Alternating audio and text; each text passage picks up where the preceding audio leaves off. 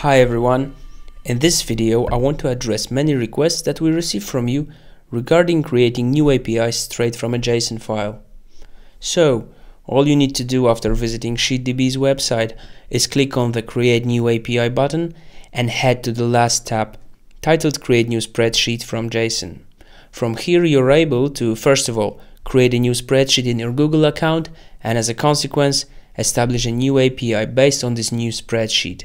Simply name your file here and paste your JSON to this input and click Create. After a few seconds, look, the new API already awaits you here. Let's now check what happened in Google Sheets. As you can see, the new spreadsheet has been created and it contains precisely the data I've given as JSON. By the way, there is something more.